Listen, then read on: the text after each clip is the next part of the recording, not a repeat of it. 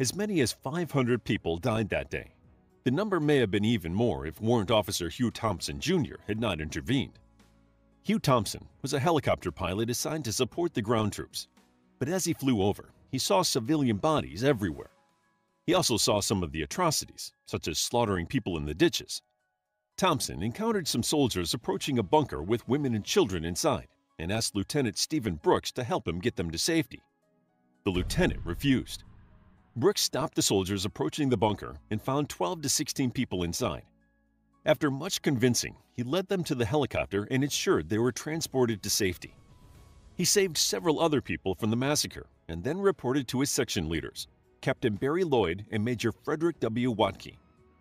Other helicopter pilots confirmed the American soldiers in My Lai were out of control, and Charlie Company finally received orders to stop.